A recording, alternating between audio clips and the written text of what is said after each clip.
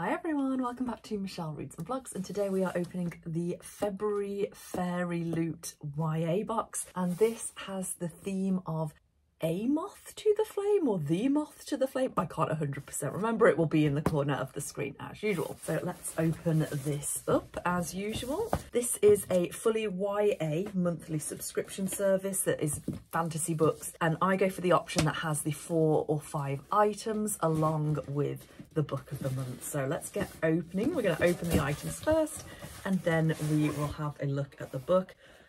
This looks so interesting to begin with. I'm going to go for this first because I can see exactly what it is.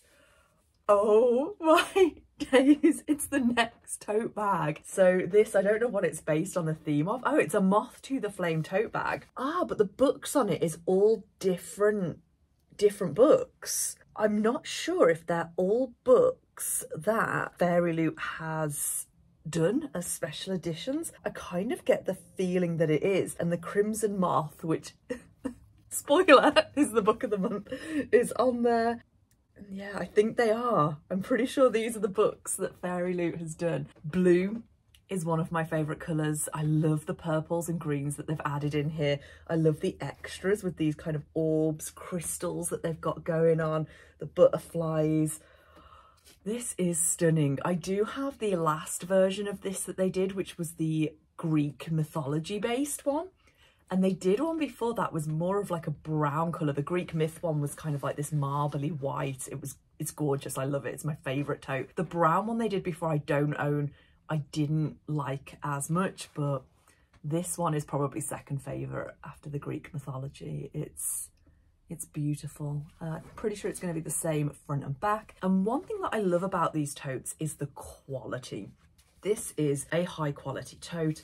The handles here are very well sewed on. That's going to carry a lot of weight. One of the things I don't like is when you get a bag in a book box subscription and they're not made very well and you think that's not going to hold like a bag of books. Could I go book shopping with this? And the answer is 100% yes. That's going to be very hard wearing. And I've just noticed it's got a zip. I don't know if the last one has a zip. I can't remember, but zips if it works. Fingers crossed. Ooh. Wiggle. Oh no, I just had to wiggle it a bit. Yeah, the zip on the top, absolutely. What a brilliant first item. Oh wow, I don't know if we're gonna be able to beat that now. That might be my favourite item of the box. Love it, absolutely love it. I could tell this was a hat from the sneak peek. It's a Fourth Wing hat. I love it. So this is corduroy material. The cap is a slightly lighter grey to the kind of the dome of the hat. The lighter grey of the cap is the same as the little pin on the top and an adjustable strap at the back. It says Basgiath. I can't say that. I don't know if anyone can pronounce this word. It's the name of the war college in Fourth Wing. You've got 2 black dragons there, which is very interesting in terms of design. It might have made more sense to do either one black and a smaller gold one or a black and a blue. If you've read the books, obviously you'll know why. You do have a bit of cloud there, which obviously on all of the printing on all of these special edition kind of sprayed edges, they love the clouds because of obviously flying dragons in the sky. I'm going to assume they went for the 2 black because of the design of the hat. It probably would have fit a lot better. It would have looked a bit random just to have like a blue dragon or a gold dragon there. I don't know how I feel about it. It's got some plastic inside, which, you know, is one of those. We don't like plastic, but actually it's kept the shape of this in the box really well. I don't know if I'm going to wear this. Oh, I actually have a Canadian hat, a Blue Jays hat, which I got from my trip to Toronto like 7 years ago now, and it is my go-to summer hat every year. People look at me very strange because obviously in the UK no one knows, very few people know who the Blue Jays are. I like it. I really like it.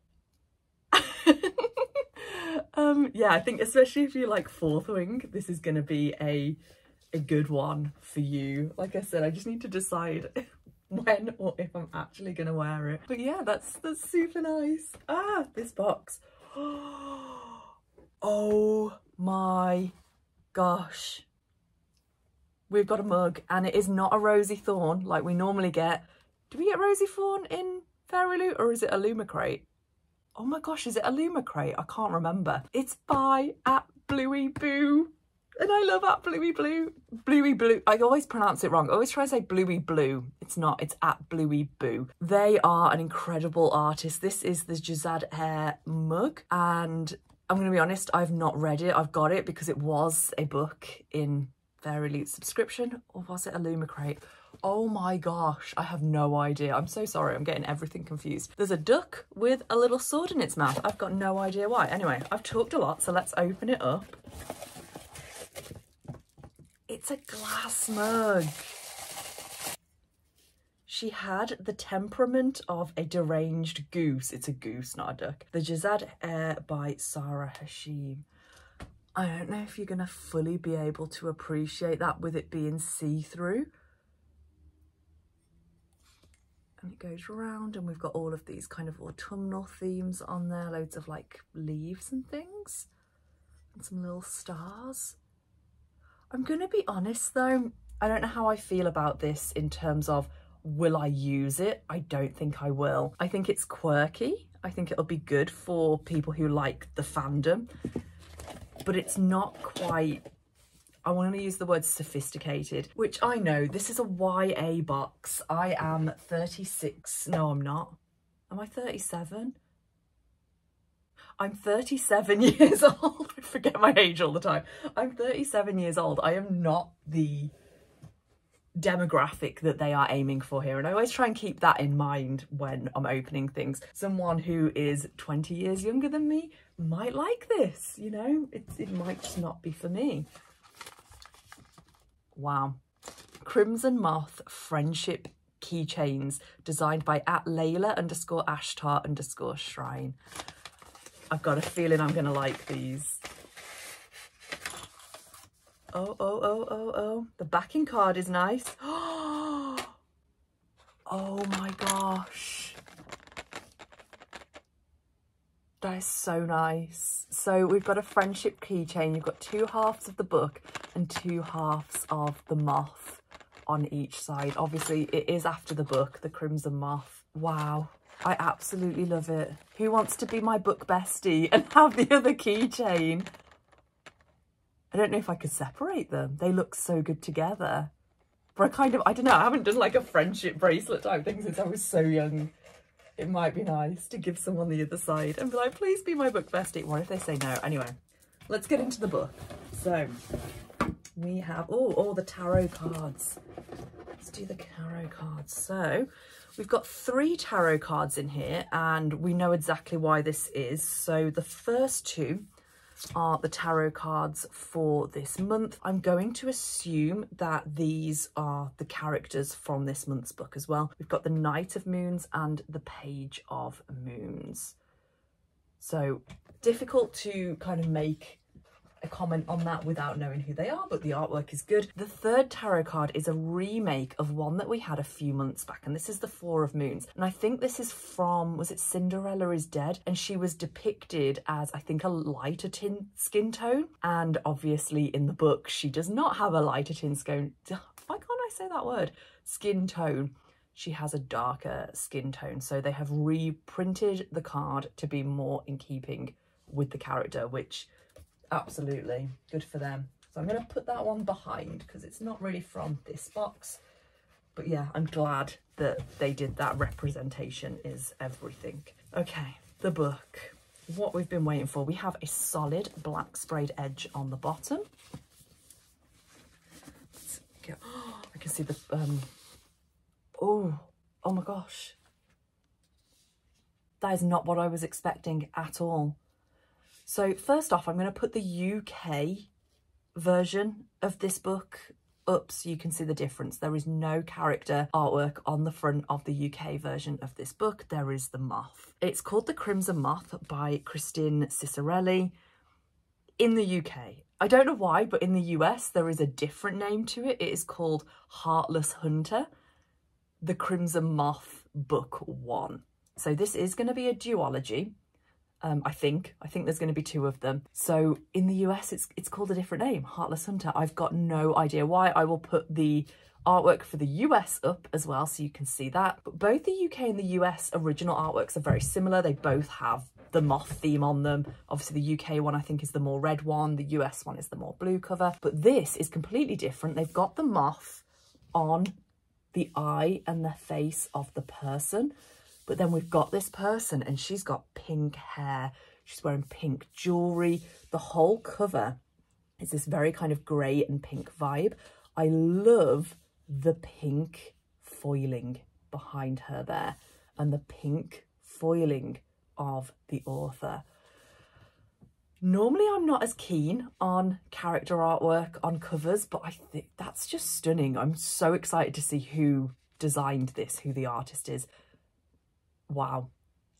10 out of 10. I absolutely love it. Moving around, we have on the spine the author's name in that pink foiling again. So is it pink or is it like rose gold? It's beautiful. And then on the back we've got a pink moth that's similar to kind of the moth theme on the original covers. She was the Crimson Moth, a wanted criminal, not to mention a witch hiding in plain sight. But this wouldn't be the first time she walked into a space full of the people who hunted her kind. She'd done it hundreds of times before without batting an eye. So why was there a tiny seed of fear sprouting inside her? So what I will say at this point is that this is YA and it is romantasy and focusing on witches. It's weird having a YA romantasy, and what I've already looked at the Goodreads because of the difference with the names and wanting to know if it was a series or a duology. I looked at Goodreads. A lot of the reviews say that the language in here is quite older in terms of like the swearing and British slang swear words. I don't know if the author's British, we can have a look at that. So it is marketed as YA, but maybe if like kind of bad language isn't your thing, it might seem a little bit older maybe. Anyway, so sprayed edges, block black on the top and bottom, but the edge, wow. So we've got this moth in the center and then this similar design to on the front here. I don't know if that's meant to like depict a crown or something. It's got like loads of little daggers in it. So that is obviously the same here. And then you've got a few different moths, top and bottom. And then I think it's just kind of like some florally bits around it. The pages are a bit warped here. I think if I were to put some weight on that, it might put them back maybe. But yeah, that's nice. I like it. I like it a lot. It's very pretty. Going inside, wow, this character artwork on our end papers is stunning. They've clearly kept that same vibe from the front. Again, interesting to see. I think that's got to be the same artist. She's so similar. I love it when the artwork flows so beautifully, so seamlessly. They are both gorgeous. You've got this rose gold kind of pink foiling in the background again. Stunning. Oh, the printing on the hardback. Same end pages on the other end papers at the back. Wow. That's so nice. So we've got the moth here and again that kind of crown of daggers. Got no idea kind of symbology, that's not a word, what that symbol's representing, if it is meant to be a crown. Got the title, the author, this lovely kind of framing around the outside. Please tell me that Fairyloot are going to print a book too. I love it when they do this. I love it when it's a series or a duology and you get the book number on the printing, and I love that kind of rose gold, that pink.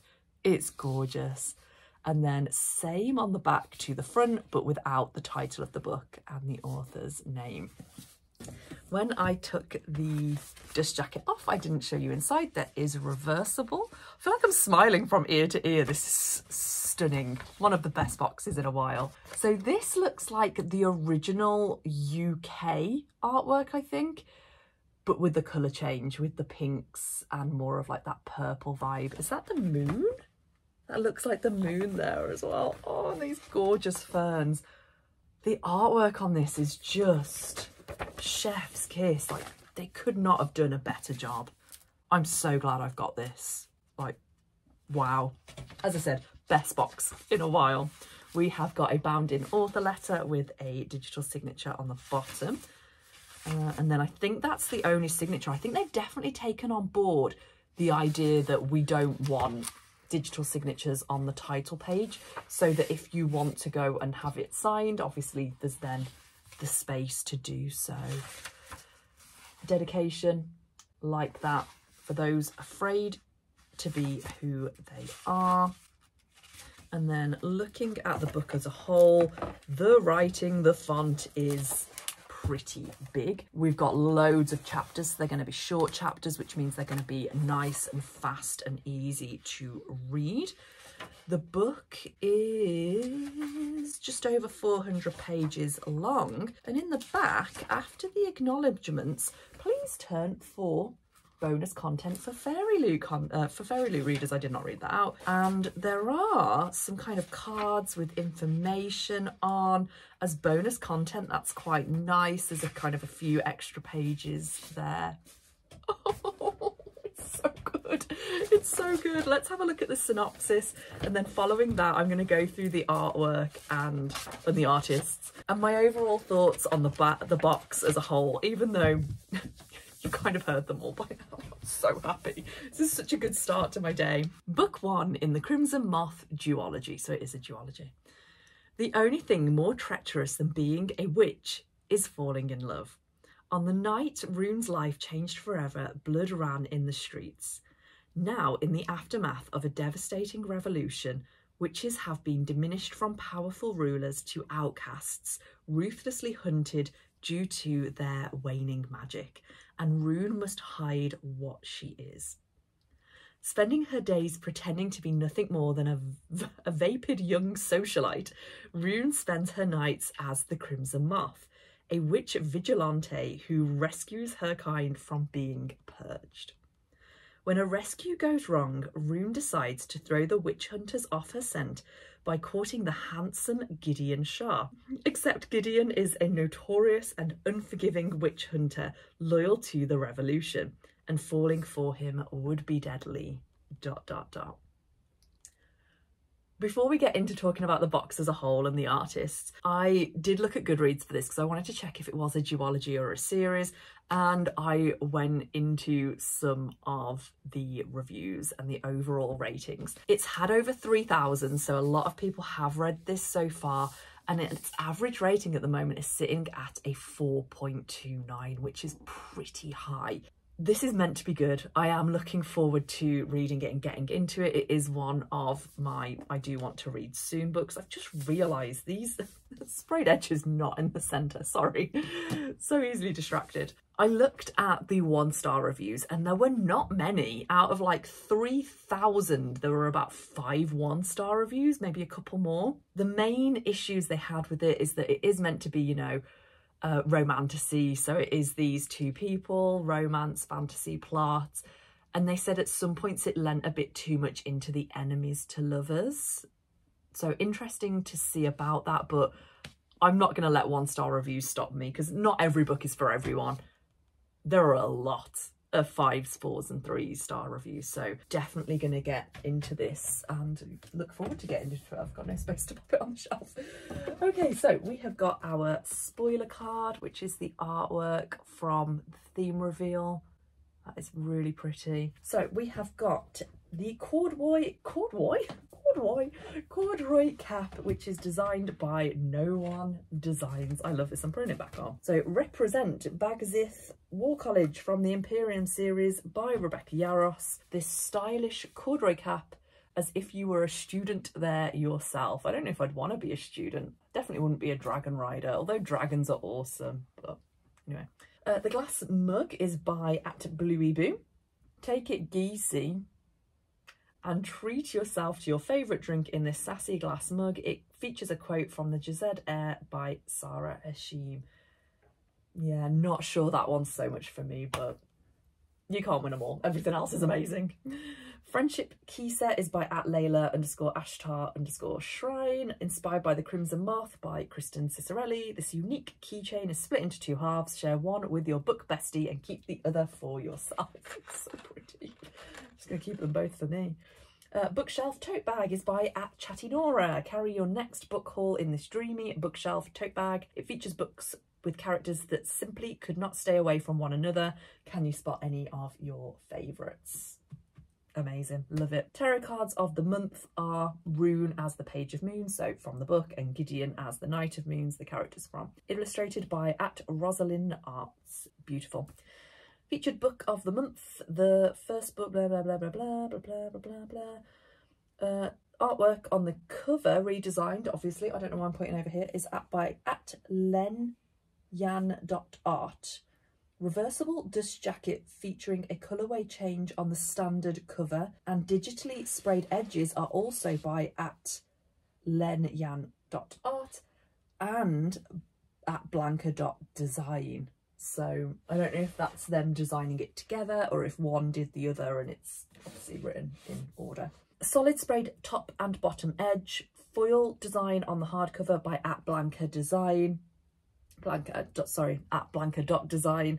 Foiled artwork on the end pages is by @lenyan.art, and the author letter is bound into the book with a digital signature. And I've talked about this every time, when they only use 1 or 2 artists, and their work just blends so seamlessly together. I just think it's stunning. Absolutely stunning. Thoughts overall? Happy. So happy. I said, I think that the mug is a little bit of a no for me, but you can't win them all. Everything else is brilliant. So happy. I kind of want to keep talking, but I've got nothing else to say about this box. I'm just going to stare at things for ages. I will say, as normal, affiliate links for books I mention will always be down in the description. They're affiliate. It does mean that you don't pay any extra, but I do make a small commission off the sale, so it helps me and the channel out. If you want other ways to help me and the channel out, which is always much appreciated, if you could like the video, it helps so much. If you could leave a comment, that also helps, even if it's just to say, hello, I'm here, nice to see you. And what's the last one? Subscribe. If you haven't subscribed already and you want to see more bookish content from me, hit that subscribe button, and that really helps me out as well. Otherwise, I am going to find a new home for my new items. I feel like I'm just going to wear this hat all day. It's really comfy, by the way. I haven't even had to adjust it. And yeah, have a good rest of the day wherever you are, whatever you're up to, and I will see you all next time. Bye. Just realised I never took the fairy scoop and the bookmark out of the bag, but there you go. There's a bookmark. There's the fairy scoop. So next month's theme, heists and hustles. I have so much to say about this one. Subscribe if you want to see it.